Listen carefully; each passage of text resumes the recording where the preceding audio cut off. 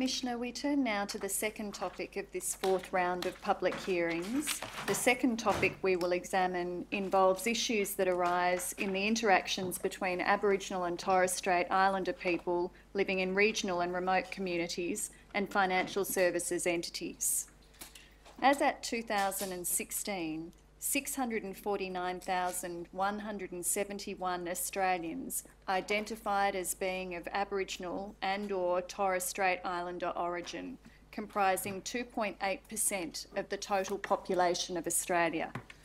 Whilst the majority of Aboriginal and Torres Strait Islander people live in New South Wales and Queensland, the Northern Territory has the highest proportion of Aboriginal and Torres Strait Islander people, with 25.5% of the Northern Territory population identifying themselves in this way.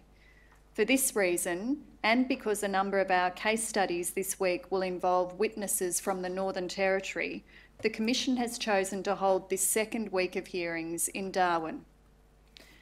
As with the other topic explored in this round of hearings, the Commission has consulted widely in order to identify and understand the issues that arise for Aboriginal and Torres Strait Islander people in their dealings with financial services entities. We'll provide further detail of this consultation later in this opening statement. The structure of this opening statement is as follows.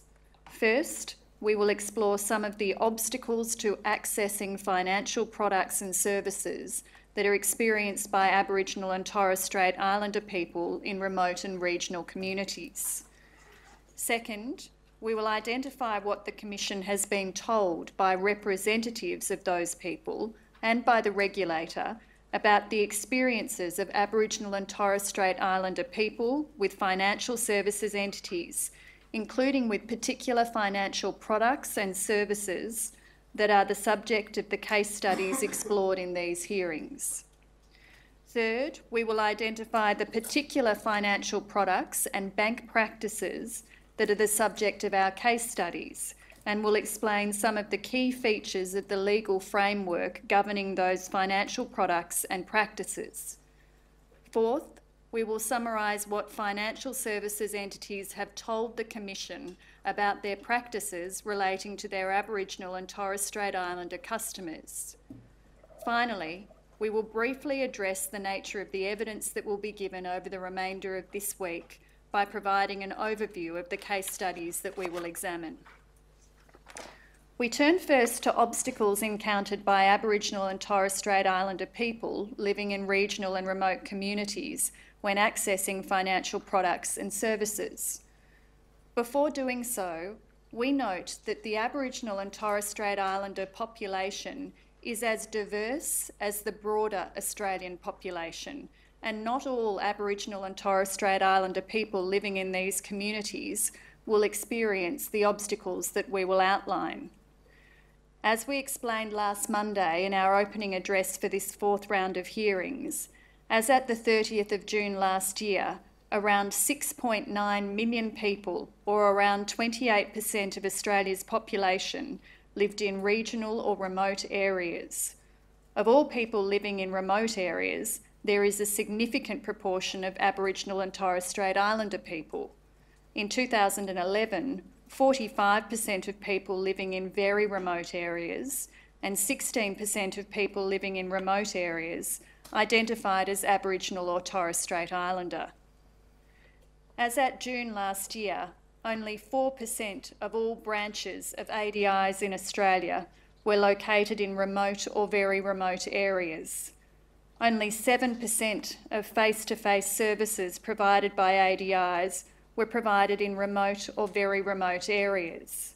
And finally, only 2% of ATMs in Australia were located in remote or very remote areas. In general terms, access to a bank branch, other face-to-face services and ATMs decreases as remoteness increases. A lack of access to appropriate and affordable financial services and products is often referred to as financial exclusion. Financial exclusion is frequently graded on a scale. 3 indicators of financial inclusion, which are used as markers on this scale, are whether a person holds a transaction account, a credit card, and general insurance. People who hold all three of these are considered fully financially included. People holding two of the three are considered marginally financially excluded, and people holding one of the three are considered severely financially excluded, with people holding none of the three fully financially excluded. Research done by the Centre for Social Impact between 2006 and 2013 indicated that women, young adults, and those living in capital cities were more likely to be severely or fully financially excluded. However, the Centre for Social Impact's research also found that Aboriginal and Torres Strait Islander Australians were overrepresented in the severely or fully financially excluded group. The research found that Indigenous Australians were around twice as likely as non-Indigenous Australians to be financially excluded. The Commission will hear evidence in these hearings from people who work with Aboriginal and Torres Strait Islander people about the factors leading to financial exclusion. Three important factors are financial literacy, geographic exclusion of people living in regional and remote Australia, and difficulties in providing the required identity documents to receive financial services. We will say more about each of these three factors, dealing firstly with financial literacy.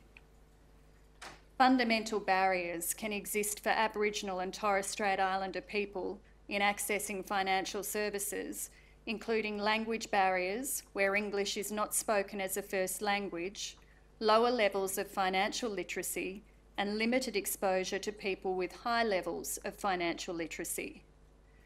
A 2015 study by Gordon and Boyle notes that lower levels of literacy are present among Aboriginal and Torres Strait Islander people, particularly those from regional and remote communities where children have only participated in formal education in relatively recent generations. The study also found that lower levels of literacy and numeracy disproportionately impact on the financial exclusion levels of Aboriginal and Torres Strait Islander people, who are continuously overrepresented in this category. Consumers with low financial literacy may have a limited understanding of how credit, insurance, and superannuation products work. This may result in inappropriate products being provided to consumers. We turn to geographic exclusion, which refers to a physical lack of access to banking and financial services due to the distance between where the consumer lives and the required services. In the 2016 census, almost 1 in 5 Aboriginal and Torres Strait Islander people lived in remote and very remote areas, compared to around 1 in 100 non-Indigenous people. By virtue of their location, Aboriginal and Torres Strait Islander people are more likely than the general population to suffer geographic financial exclusion. For all Australians, and particularly for Aboriginal and Torres Strait Islander people, geographic exclusion can be further compounded by a range of other practices and developments. We will highlight 3 of these: bank branch closures, ATM fees, and access to digital services. Dealing first with bank branch closures, in recent years there has been a reduction in bank branches and other face-to-face points of presence in these communities. The Commission heard in the first part of this hearing about the substantial number of branch closures in rural and remote areas of Australia over the last decade. The removal of banking services from remote communities has had particular implications for the Aboriginal and Torres Strait Islander population, who represent a large and increasing share of the population of regional and remote Australia. The ABA's Bank Closure Protocol recognises that losing a nearby branch may have implications for the local community, particularly for those who live a significant distance away from a branch. The protocol identifies the steps that should be taken by a bank if it is closing a branch and there is not another branch of the same brand within 20 kilometres by road. In those circumstances, the protocol proposes that where it is commercially viable to do so, a bank closing a branch will ensure that ongoing face-to-face access remains locally available. If it is not commercially viable to continue to offer face-to-face services, the protocol provides that the bank will undertake to identify other retail banking service options prior to bank closure and commence consultation with the community. Turning to ATM fees, a lack of access to bank branches and to alternative methods of withdrawing cash may result in people living in regional and remote areas paying relatively high transaction costs to obtain cash. These transaction costs are largely referable to ATM fees. In a 2010 report, the Australian Financial Counselling and Credit Reform Association noted that the cost of ATM fees was having a significant and detrimental impact on Indigenous people living in remote communities. This was due to withdrawal limits on ATMs, which forced people who needed larger amounts to make multiple withdrawals, incurring additional fees. It was also due to Indigenous consumers having no choice but to use the single ATM in a remote community that charges fees to perform transactions or check account balances, and due to community stores charging fees of $2 per EFTPOS transaction. In response to concerns raised about the impact of ATM fees, the government announced in December 2010 that the Reserve Bank of Australia and the Treasury would establish a joint task force to monitor and enhance ATM competition reforms. In May 2012, the ABA applied to the ACCC for authorisation of a proposed agreement, pursuant to which customers of the proposed participating financial institutions would be provided with access to fee-free ATM withdrawals and balance inquiries at certain ATMs operated by the proposed participating ATM deployers. On the 8th of November 2012, the ACCC granted authorisation for 5 years to the 1st of December 2017. On the 21st of December last year, the ACCC granted reauthorisation for a further 10 years. Turning to access to digital services, as the physical distance to financial products and services increases, access to the internet and other digital services becomes increasingly important to facilitate dealings with financial products and services. Access to the internet and online banking services may alleviate some of the difficulties in accessing financial services when access to a branch or an ATM is limited. However, Aboriginal and Torres Strait Islander people living in remote communities may have difficulty accessing the internet as it may be unavailable or costly. Other factors that impact on the ability of Aboriginal and Torres Strait Islander people to adapt to electronic banking systems include language barriers, levels of education, literacy, technical literacy, and unreliable phone or internet access. We turn to the third important contributor to financial exclusion. As well as financial literacy and geographic exclusion, difficulties with identification documents can play a major role. As we have noted, the Centre for Social Impact has done significant work on financial exclusion. In a piece of work from 2012, considering people who were fully or severely excluded from access to financial services, the Centre found that 17.9% of Aboriginal and Torres Strait Islander people surveyed had difficulties in opening a bank account because they were unable to provide identity documents, compared with 8.7% of non-Indigenous people in the survey. The Commission will hear from people representing bodies that work closely with Aboriginal and Torres Strait Islander consumers about the reasons such people have difficulty with identification documents. We highlight some of those reasons now. In 2015, the Indigenous Superannuation Working Group found that identification problems occur because for many Aboriginal and Torres Strait Islander people, particularly older generations, births, marriages and deaths were not recorded in official registers. The result of this is that some Aboriginal and Torres Strait Islander consumers do not have a birth certificate. If their birth was never recorded, it can be very difficult to obtain a birth certificate. Some Aboriginal and Torres Strait Islander consumers have or use multiple names. These may include a traditional skin name or clan name, a birth name, and an adoptive name. Formal identification documents may contain different names or different spellings of the same name. It can be very difficult to have documents copied or certified in remote locations. Some Aboriginal and Torres Strait Islander people live many hours away from the nearest bank branch, making it difficult to physically attend a branch to provide identification documents. Financial exclusion has a number of potential consequences. Amongst other things, financial exclusion makes day-to-day money management difficult, reducing people's ability to buffer against unexpected financial shocks or to smooth consumption. Financial exclusion can mean that individuals who lack identification documents may have difficulty opening a bank account, accessing superannuation entitlements, and accessing mainstream credit.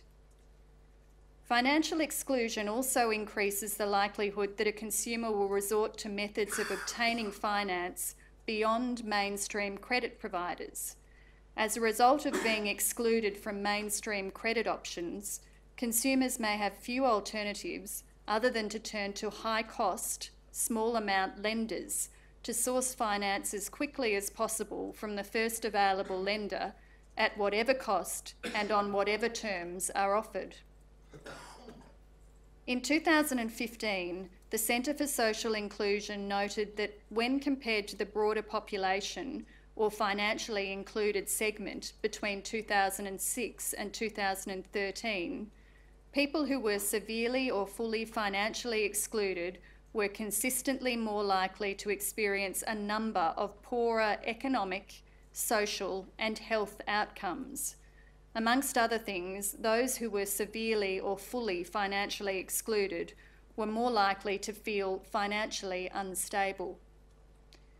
It is clear that Aboriginal and Torres Strait Islander people face unique obstacles to participation in financial services in remote and regional communities.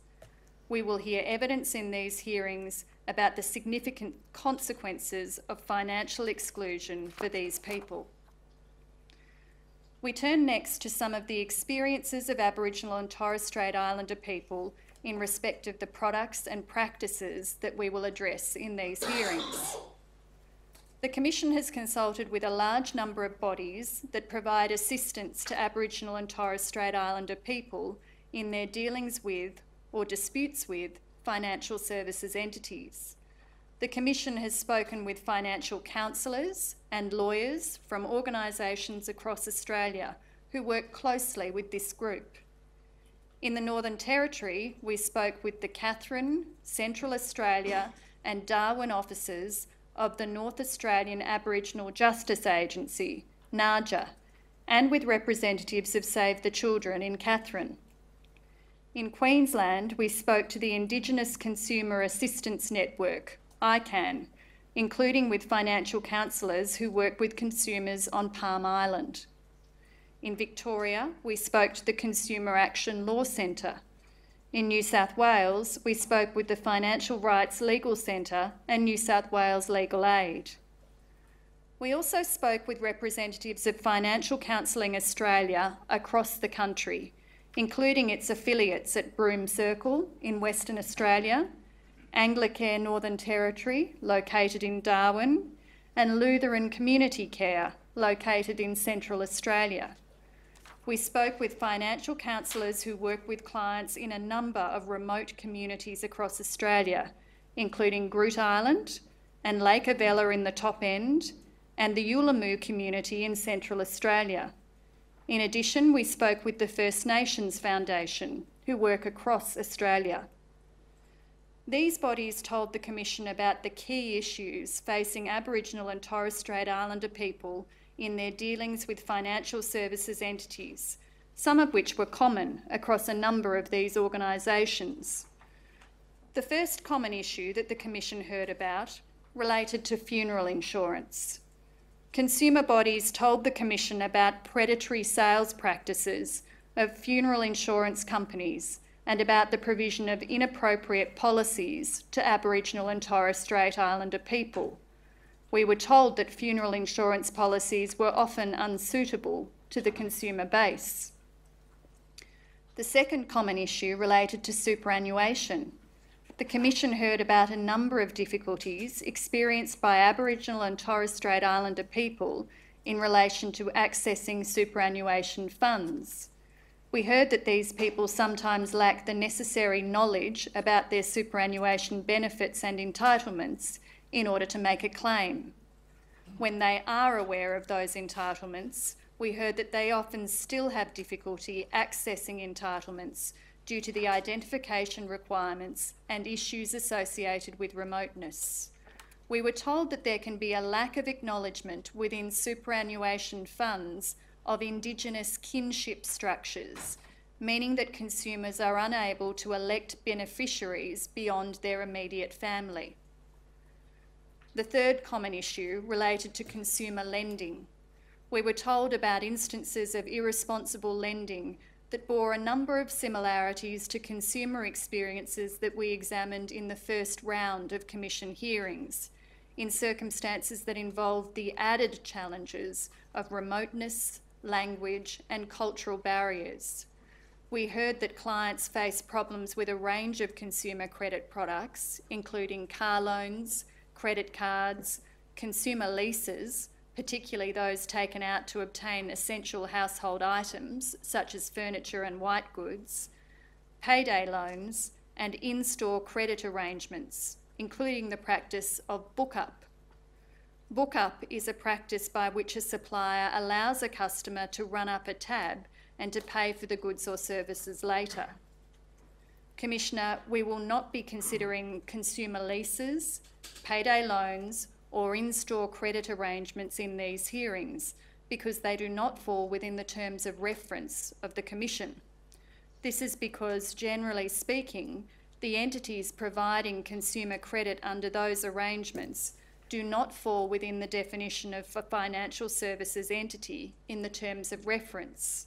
Most relevantly for present purposes, those entities are generally not authorised deposit-taking institutions, nor entities which are required under the Corporations Act to hold an Australian financial services licence. The fourth issue identified by the groups with which we spoke related to banking fees and practices. We were told about issues associated with informal overdraft facilities and high dishonour and overdrawn fees. ATM fees associated with withdrawing cash and checking account balances appeared to be a particular concern in remote Aboriginal communities. We were also told about difficulties in meeting the identification requirements for opening a bank account. We were told that a significant amount of financial counsellors' time is occupied by assisting clients to verify their identity with financial services entities. We also sought information from ASIC about what it considered to be issues of particular concern affecting Aboriginal and Torres Strait Islander people in their dealings with financial services entities.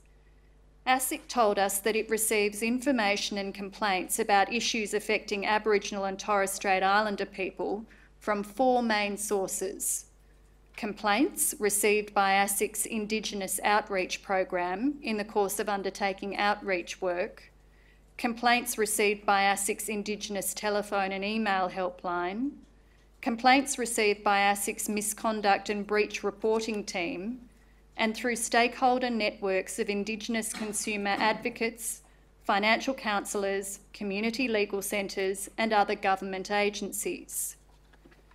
ASIC's Indigenous Outreach Program is a national team which undertakes surveillance and compliance activities, works with ASIC's enforcement teams to pursue enforcement action, works with the Money Smart team to produce financial literacy materials for Indigenous consumers, and undertakes project and policy work to improve the provision of financial services for Indigenous consumers. ASIC told the Commission that it has identified a number of issues in relation to the provision of funeral insurance policies to Aboriginal and Torres Strait Islander people. Since the 1st of January 2008, ASIC has received 37 complaints from consumers who identify as Indigenous or who were identified by their representative as Indigenous relating to funeral products. The particular issues raised were the use of inappropriate sales practices when selling funeral insurance to Indigenous consumers, 26 of the incidents, including misrepresentations and pressure selling tactics, and the sale of funeral insurance policies to Indigenous consumers in circumstances where the policy may be of little benefit to the policyholder, such as sales to Indigenous people under 20 years of age. ASIC identified that while over half of consumers with funeral insurance were aged 50 to 74, this was 51.2%, funeral insurance sold to Indigenous consumers had a much younger age profile. 50% were aged under 20. A higher proportion of Indigenous consumers also had their policies cancelled for non-payment of premiums. ASIC has taken action against at least 3 funeral and life insurance providers in respect of their sales to Aboriginal and Torres Strait Islander customers. 2 of these funeral insurance providers, ACBF and Select, will be the subject of case studies during these hearings. ASIC also told the Commission that it believes a significant number of Aboriginal and Torres Strait Islander people have difficulty engaging with the superannuation system. ASIC told us that it received feedback from financial counsellors and consumer advocates through its consumer advisory panel about unmet needs among Aboriginal and Torres Strait Islander people for information about superannuation, proof of identity requirements, and tax file number issues. The feedback that it received also related to difficulties with accessing superannuation funds and finding lost super. ASIC told us that it has held information forums with representatives of the superannuation industry to raise awareness about the issues Aboriginal and Torres Strait Islander people face when accessing their superannuation. ASIC has also arranged trips to Indigenous communities with senior people from some superannuation funds. ASIC also told the Commission that many remote Indigenous communities are not serviced by ADIs or by networks or intermediaries to connect ADIs with potential borrowers. ASIC explained that it is common in remote communities for credit to be provided by the vendor of the goods, including through book-up arrangements.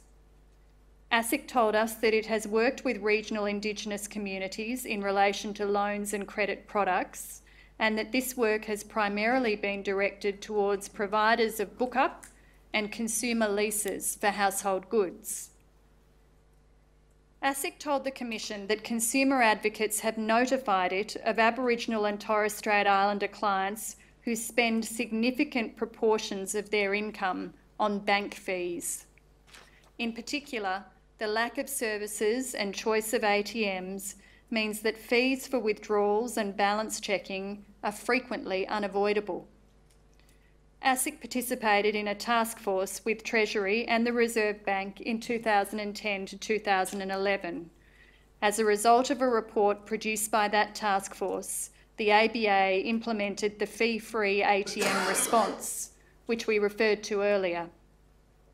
This involved the provision of 84 ATMs by certain banks across very remote communities, at which cash withdrawals and balance inquiries could be made without charge.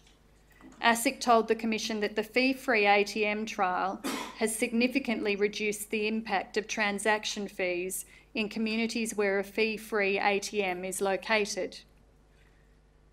A number of the issues raised by ASIC and by those bodies that provide assistance to Aboriginal and Torres Strait Islander people will be considered in this round of hearings. In particular, the Commission will examine case studies involving funeral insurance and bank fees and practices. Immediately after this opening, tomorrow morning, we will hear from a representative of ASIC's Indigenous Outreach Program and a representative of Financial Counselling Australia, who will provide further information about some of the issues faced by Aboriginal and Torres Strait Islander people in regional and remote communities in dealings with financial services entities. We turn now to the particular financial products and practices of financial services entities that we will examine in these hearings. In this part of our opening address, we will also outline some key aspects of the legal framework that relate to the subject of our case studies. The first product which we will consider in the case studies is funeral insurance. Funeral products assist consumers to ensure that there is sufficient money available to cover the cost of their funeral. In addition to funeral insurance, other types of funeral products include prepaid funerals and funeral bonds. Funeral insurance is sold directly to consumers and is a type of life insurance. There are two types of funeral insurance: funeral life insurance and funeral expenses insurance. In general terms, when a consumer purchases funeral life insurance, they nominate a chosen benefit amount, such as $5,000, $10,000 or $15,000. The sum insured is typically much lower than for other life insurance products, as it is intended only to cover the cost of a funeral and burial or cremation. The consumer makes regular payments to the provider of the funeral insurance. Premiums are generally payable fortnightly, monthly or annually. On the event of the death of the person insured, if it occurs during the period of the policy, the benefit amount is paid to a nominated beneficiary who can spend the money however they choose. This differs from funeral expenses insurance. Here, the benefit paid is an indemnity for funeral expenses up to a specified limit. This means that if an insured person has nominated a limit of $15,000 and has paid premiums in accordance with this amount, but the funeral only costs $8,000, the insurer will only pay $8,000. In 2014, most funerals cost somewhere between $4,000 and $15,000. Despite the low sum insured, the cost of most funeral insurance coverage is relatively high, due in part to features such as an absence of full underwriting. Some funeral insurance policies have fixed premiums, but most do not. Therefore, the total cost paid for funeral insurance cover generally depends on how long the person lives after acquiring the insurance. Funeral insurance products in Australia typically have the following features. The premium payable depends on the age and sometimes gender of the applicant and the sum insured. Applicants are not usually subject to health or medical checks. There are often restrictions on when benefits are payable in the first 12 to 24 months of a policy. For example, benefits are often payable during this period for accidental death only. Similar to other types of life insurance, the premiums are ongoing and often stepped.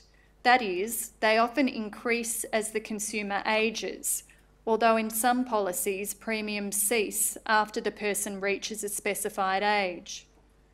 The sum insured also usually automatically increases in line with CPI or a fixed amount, such as 5%. The insured person can sometimes opt out of automatic sum insured increases.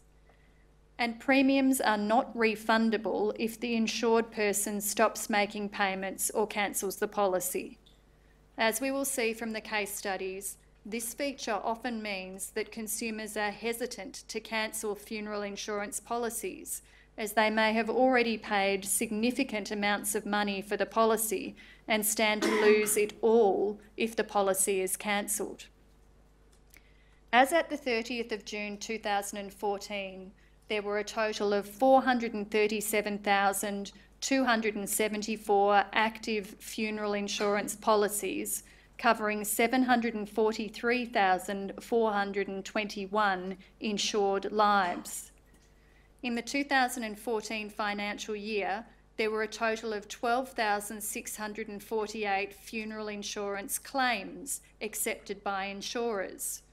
Over 103 million was paid out in claims, with an average payout of $8,143. This was a significant increase on the previous year, in which 61.6 million was paid out in total. The amount paid out by insurers was around 33% of the value of premiums collected over the same period. In the 2013 financial year, the value of claims paid was 20% of premiums collected. During the 2014 financial year, a total of 72,091 funeral insurance policies were cancelled, representing a lapse rate of 16.5% of total active policies. Notably, the rate of cancellations as a proportion of new policies was 80%. Nearly 65% of cancellations were initiated by consumers, while in the remainder of cases, the insurer cancelled the policy due to non-payment of premiums.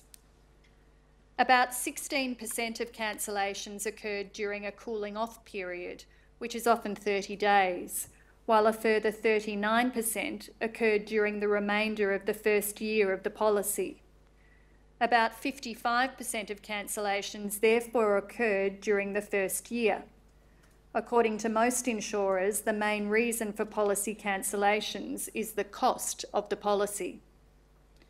Nearly two-thirds, 65.2%, of active policies had been held for less than 3 years. Only 17.5% had been held for 5 years or longer, with just 4.7% held for longer than 8 years. ASIC has regulatory responsibility for the conduct and disclosure obligations of issuers of funeral insurance. ASIC's investigations into the industry have found that people who bought funeral insurance generally found out about the product through television advertisements. People who bought funeral insurance generally selected from a small number of insurance providers. Most people with funeral insurance policies had not thought to calculate the total cost or to estimate likely costs under the policy. Most consumers held policies with stepped premiums, where premiums increased as the person aged. Average annual premiums quadrupled for consumers aged over 50, rising from $336 for those aged 50 to 54 to $1,344 for those aged 80 to 84. Despite the overall decline in new policies between the 2013 and 14 financial years, 9 insurers reviewed by ASIC received a total of nearly $315 million in premiums for the 2014 financial year, an increase of about 9% on the previous year. And as I've indicated, ASIC found that most funerals cost somewhere between $4,000 and $15,000. For the policies reviewed, the average sum insured was $8,859. For new policies, the average sum insured rose to $10,631. Nearly 13%, or 92,532 people, were covered for an amount in excess of $15,000. The regulation of funeral insurance differs depending on whether the particular insurance product is a funeral life insurance product or a funeral expenses insurance product. Both funeral life insurance products and expenses insurance products are life policies under the Life Insurance Act. They are also contracts of life insurance under the Insurance Contracts Act. The consumer protection legislation in Chapter 7 of the Corporations Act includes funeral life insurance as a financial product, but does not include funeral expenses insurance. Issuers of funeral life insurance products are therefore subject to the requirements imposed by Chapter 7 of the Corporations Act, whereas issuers of funeral expenses insurance products are not.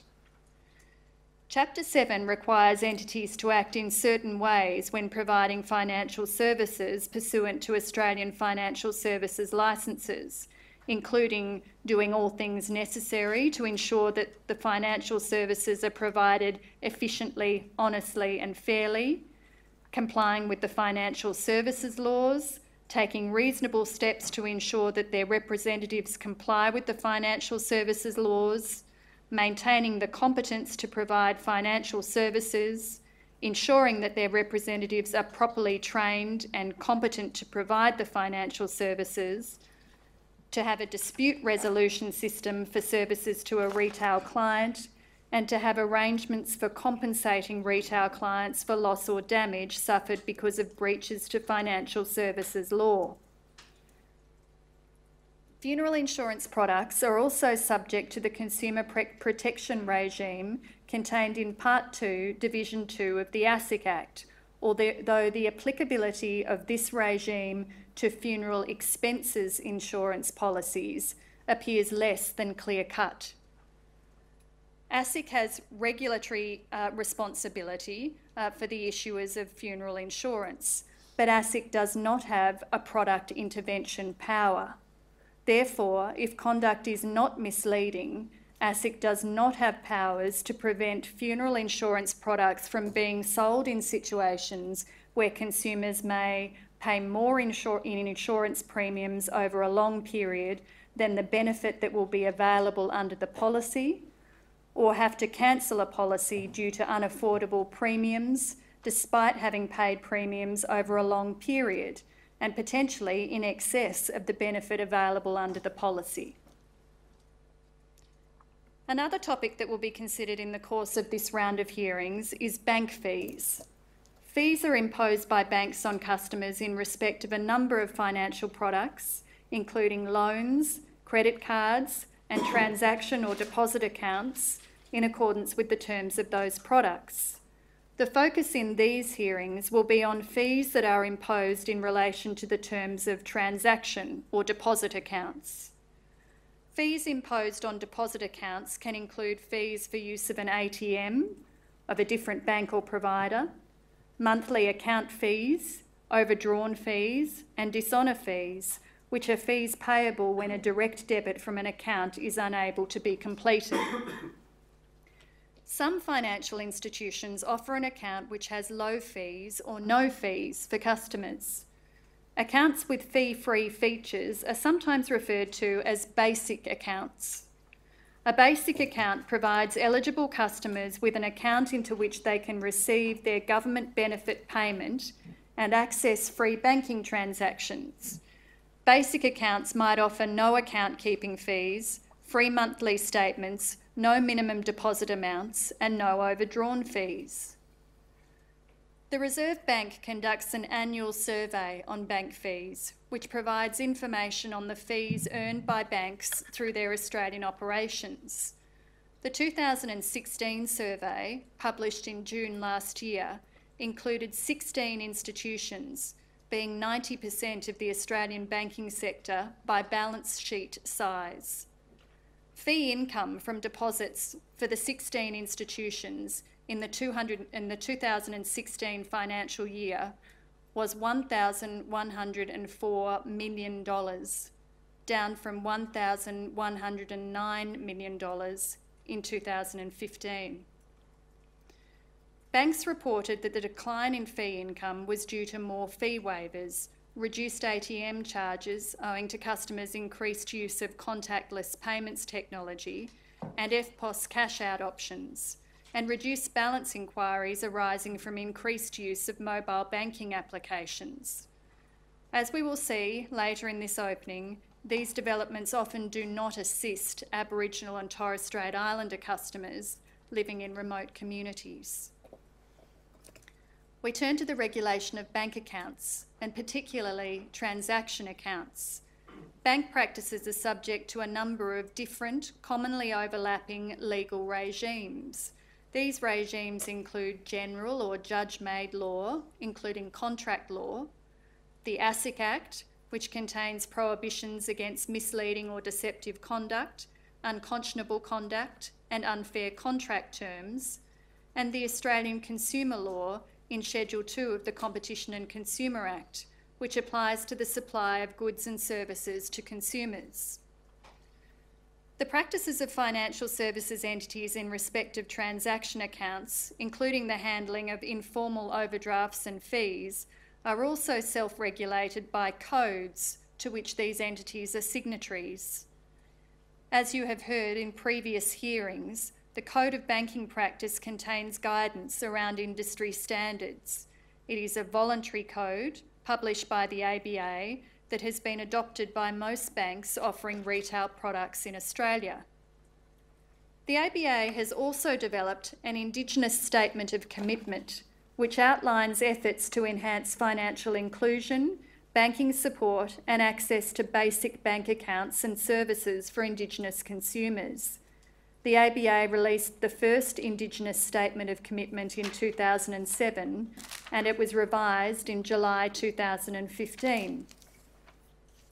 The current version of the Banking Code was published in 2013. As you have heard previously, in December 2017, the ABA lodged the new draft Banking Code of Practice with ASIC for approval. An updated version of the new draft code was provided to ASIC in April this year. We will refer to some of the relevant provisions in the new draft code shortly. Since 2014, the code has included a general clause concerning customers in remote Indigenous communities. Pursuant to Clause 8, subscribers to the code are required to provide special assistance to members of these communities. This clause provides that if a consumer is a member of a remote Indigenous community, subscribers must take reasonable steps to make information about banking services that may be relevant to the consumer available in an accessible manner, at the consumer's request, provide details of accounts which may be suitable to the consumer's needs, including in a remote location. This information may include details of accounts which attract no or low standard fees and charges. To assist the consumer with meeting identification requirements, having regard to the obligations of the bank under the Anti-Money Laundering and Counter-Terrorism Financing Act.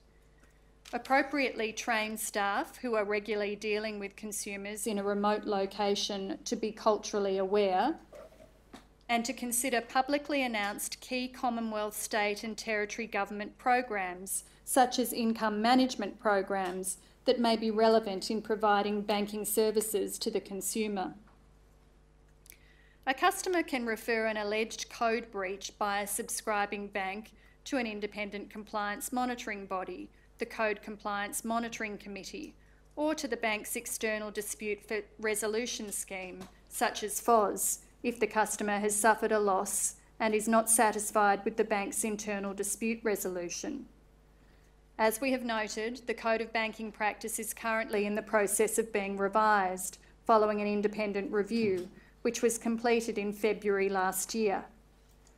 The independent reviewer was provided with examples of insufficient support for vulnerable customers, including Aboriginal and Torres Strait Islander people, and recommended broadening Clause 8 to apply more generally to that group, that is, not necessarily only people living in remote communities. The reviewer also recommended that Clause 8 of the Code be redrafted to make the obligations on signatory banks more meaningful and clearer. The draft code contains a new provision, Clause 35, dealing specifically with Aboriginal and Torres Strait Islander people. Clause 35 requires that if a person tells the subscriber that they are an Aboriginal or Torres Strait Islander customer, the subscriber will take reasonable steps to make information about their banking services accessible to them.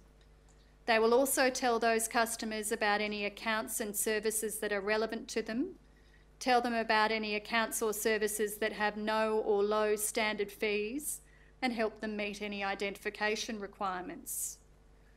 The draft code also contains clauses requiring subscribers to raise awareness of the basic, that is, low or no fee banking products that they may offer, to take reasonable steps to make information about banking services accessible to customers in remote communities, including remote Indigenous communities, to provide cultural awareness training to staff who regularly assist customers in remote Indigenous communities, and to train their staff to treat diverse and vulnerable customers with sensitivity, respect, and compassion. A further topic that we will explore in the case studies is informal overdrafts. An overdraft is an arrangement that allows a person to withdraw more funds than they have in their account. There are two types of overdraft, one being an arranged or formal overdraft, and the other an unarranged or informal overdraft. An arranged overdraft is a credit facility connected to a bank, building society or credit account which a person applies for or which may be given to a person as part of the account. In contrast, an unarranged or informal overdraft occurs if a person makes a payment but there are insufficient funds in the person's bank account to cover it. In that circumstance, where the person's bank honours the payment anyway, this creates a debt. While financial services entities have different policies in relation to unarranged overdrafts, many cheque or savings accounts permit some form of unarranged overdraft to take place. Penalty fees for exceeding a person's available balance can be anywhere from $10 to $30. Some banks do not charge a penalty fee but impose a penalty interest rate on the overdrawn amount. Unlike formal credit products, the amount overdrawn plus the penalty fee is usually repayable immediately. The Department of Human Services, the Department of Veterans Affairs and representative bodies have developed and endorsed a code of operation that applies to the recovery of debts from a person receiving an income support payment or Veterans Affairs payment. The Code of Operation applies to the recovery of debts that arise from customers' accounts where no repayment arrangement already exists and applies to bank practices in respect of informal overdrafts. The Code of Operation is endorsed by the ABA for member banks and is a non-legally binding statement of best practice between the Department of Human Services, the Department of Veterans Affairs and the representative bodies on behalf of relevant ADI members. Pursuant to the Code of Operation, the default position is that a customer should be able to retain at least 90% of their income, support payment, or Veterans Affairs payments in any fortnightly period. Where the ADI is unable to contact the customer about the debt, the maximum repayment amount that may be deducted from the customer's fortnightly payment will be the amount equal to 10% of that fortnightly payment. If the ADI does not contact the customer or is unsuccessful after reasonable efforts have been made, the ADI may determine a deduction amount that is no more than 10% of the customer's fortnightly payment. Alternatively, an ADI may freeze the account in cases where reasonable efforts to contact the customer or their authorised agent have been unsuccessful. A frozen account must be reinstated as soon as the customer makes contact to arrange for the repayment of the debt. The ADI may contact the customer or vice versa and negotiate a payment arrangement for any amount agreed between them, subject to the following. The ADI will not require repayments that are greater than 10% of the customer's fortnightly income support payment or Veterans Affairs payment without first establishing that a higher amount is reasonable and appropriate in the customer's circumstances. When considering if a repayment amount of greater than 10% of the customer's fortnightly payment is reasonable and appropriate, the ADI may consider factors including the customer's needs, taking into account that the intent of income support payments is to ensure access to essential items such as basic food and shelter, and the need to maintain this for welfare recipients. The ADI may also consider any prior deductions from the customer's income support payment or Veterans Affairs payment, and where a debt exceeds the usual payment being credited to the customer's account, the ADI will consider, in accordance with this code, future payments as recovery of the debt. And finally, they may consider any other special circumstances which may impact on a customer's ability to repay the debt. Having determined an appropriate amount for repayment, the ADI will deduct that amount from each fortnightly payment made to the customer by Human Services or Veterans Affairs until the debt is paid. An arrangement between an ADI and a customer in respect of repayment of debts will be recorded by the ADI. The record will also include details of any disagreement between the customer and the ADI and the advice given to the customer on his or her rights and further avenues for resolution of the disagreement. A customer or their authorised agent is able to request a copy of the repayment arrangement, and that the ADI reviews the repayment arrangement should the circumstances of the customer change. Where a customer believes that their ADI has not complied with the Code of Operation, they can invoke the internal dispute resolution process of the ADI, and if the dispute cannot be resolved to the customer's satisfaction by their ADI, they can take their complaint to an external dispute resolution scheme of which the ADI is a member. We will see in these hearings that the Code of Operation is important for some Aboriginal and Torres Strait Islander people who receive income support payments. In some circumstances, Aboriginal and Torres Strait Islander people may not have understood that they had an overdraft facility and the terms on which it was provided.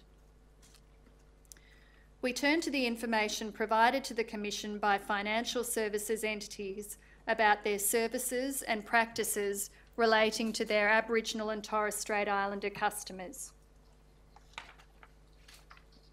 In response to a letter from the Commissioner asking financial services entities to identify cases of misconduct and conduct, practices, behaviour or activity that has fallen below community standards and expectations, only a small number of entities disclosed conduct relating to Aboriginal and Torres Strait Islander people.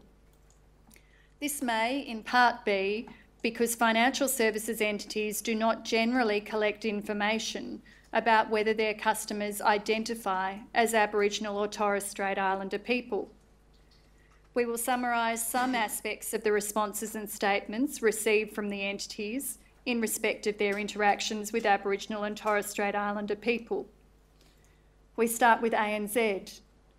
ANZ provided two statements to the Commission from Tony Tapsell, General Manager, Retail Branch Network, Northern Queensland and the Northern Territory. ANZ told the Commission that it operates branches and agencies in 19 remote communities in Australia and that it does not generally record the race or ethnicity of its customers.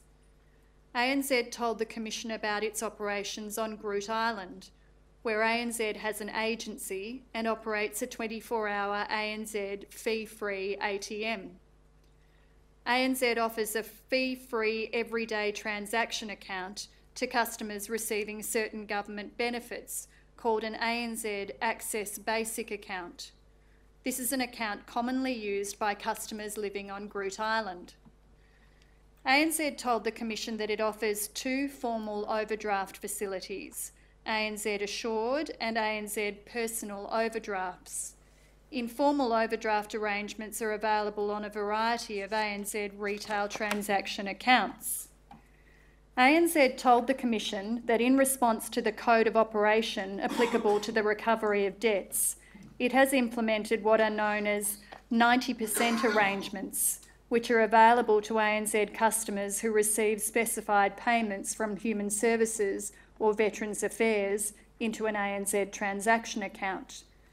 The key features of the 90% arrangements are ANZ can apply no more than 10% of the payments to reduce the overdrawn amount, including related fees and interest, with the consequence that the customer is able to withdraw the remaining 90%. The customer can only withdraw funds over the counter at a branch or agency. Any interest and fees applied to the overdrawn amount may be reversed, and once the overdrawn amount is repaid, these arrangements are removed. ANZ told the Commission that if a staff member becomes aware that a customer with an overdrawn account was receiving specified payments from Human Services or Veterans Affairs, the staff member will generally suggest to the customer that the 90% arrangements be put in place on their account. Mr Tapsell will give evidence in the Commission this week about informal overdrafts and about ANZ's low fee and fee-free accounts. We turn to Bendigo and Adelaide Bank, which we will refer to as Bendigo Bank. Bendigo Bank have provided a statement from Robert Musgrove, the Executive, Engagement Innovation at Bendigo Bank. Bendigo Bank told the Commission that it has many customers living in regional and remote communities, including Aboriginal and Torres Strait Islander customers. However, the bank does not collect data from its customers that identifies whether or not they are Aboriginal or Torres Strait Islander people. Bendigo Bank operates 608 branches, including community bank branches and agencies, and 720 ATMs across Australia. Of these, 374 branches and agencies and 358 ATMs are located in regional and remote communities. Bendigo Bank told the Commission that since 2012, it has been a participant in the fee-free ATMs in Remote Indigenous Communities initiative, facilitated by the ABA. Bendigo Bank told the Commission that it has certain practices or procedures by which it may refrain from applying fees and charges. For example, where a requested direct debit transaction would put an account with no overdraft facility into a debit balance which is sufficiently small, the bank will often allow the transaction to proceed with no overdrawn fee. By way of further example, where an account incurs a dishonour fee as a result of having had insufficient funds to enable a requested direct debit to be transacted, and the dishonour fee then causes the account to become overdrawn, it is the bank's practice not to apply an overdrawn account fee in addition to the dishonour fee. In his statement, Mr Musgrove responded to the situation of a particular Bendigo Bank customer who had repeatedly been charged overdrawn fees of $21.50 and dishonour fees of $40 over a period of time. We turn next to CBA.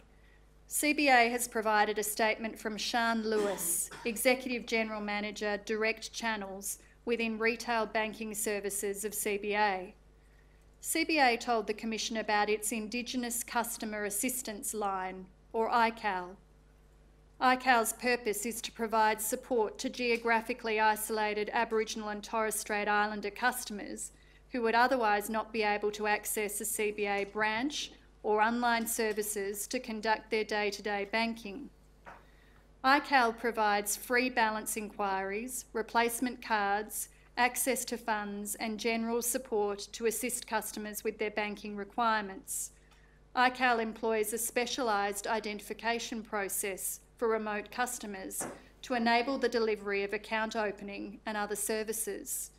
CBA currently supports 90 remote communities through its ICAL service.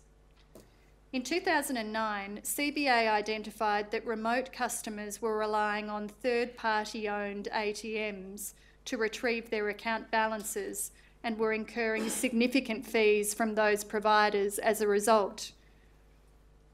CBA launched ICAL on the 25th of May 2009. To address the fees associated with account balances, the launch of iCal was focused around educating customers to telephone for their account balance rather than using ATMs.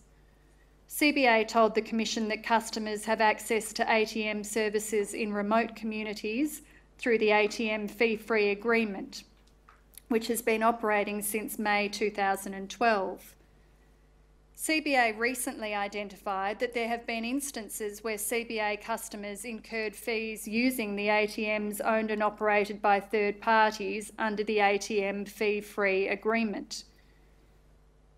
CBA told the Commission that it is working to identify the number of customers affected, that it will ensure the fees are refunded, and that it will continue to work with the ABA and third-party ATM providers to ensure this does not happen again. CBA also told the Commission that financial assistance centres in remote Indigenous communities had raised concerns with ASIC in relation to the difficulties that some customers had faced completing the identification process. CBA told the Commission that it is working on ways to overcome these difficulties and encourage further engagement. We turn next to the Traditional Credit Union, or TCU. TCU is an unlisted public company limited by shares registered under the Corporations Act. TCU provided a statement from Anthony Hampton, its Chief Executive Officer. TCU told the Commission that it has branches in 14 remote communities in the Northern Territory, in addition to branches in Darwin, Katherine and Alice Springs. It owns and operates 31 ATMs across the Territory, which are mainly located at remote communities where there is a TCU branch. In 2017, 80% of its members lived in remote communities. The vast majority of TCU members living in these communities are Aboriginal and Torres Strait Islander people. TCU told the Commission that its business model is fundamentally different from that of other ADIs because TCU relies on fee income rather than interest income. TCU's net interest income is very small compared to its transaction and account fee income. TCU's low net interest income means there is little capacity for TCU to cross-subsidise branch and ATM networks. Because of this, TCU transaction fees and charges are relatively high compared to those of other ADIs. For example, TCU told the Commission that it charges a weekly account service fee of $5 for an everyday account and a monthly account fee of $10 for a budget account and a loan saving account. A cash withdrawal fee of $5 per withdrawal is charged for cash withdrawals at a branch in relation to certain accounts. TCU charges members an overdrawn account fee of $20 and $30 for the dishonour of a direct debit or cheque. TCU members are not charged a fee for cash withdrawals or for checking an account balance from TCU-owned ATMs. We turn finally to Westpac. Westpac provided a submission to the Commission in which it acknowledged that ASIC had raised concerns in 2015 about its provision of car loans to 2 Indigenous customers in remote communities. Westpac considered that these loans were unsuitable for the customers and should not have been approved. The loans were entered into in around February 2010 and July 2012 by Capital Finance Australia Limited prior to it being acquired by Westpac in December 2013. Westpac was of the view that the identified conduct, at least in part, could be attributed to insufficient control over the implementation of policy, process, or changes to policy or process by third parties. Westpac waived all amounts owing under the loans and ensured that neither customer had a default listing against their name in respect of the loans. Westpac told the Commission that it has undertaken a review of a sample of regional accounts in a serious arrears position to identify any car finance responsible lending issues. In addition to receiving and analysing the submissions and statements received from these and other entities, the Commission issued 43 notices to produce documents to 18 entities.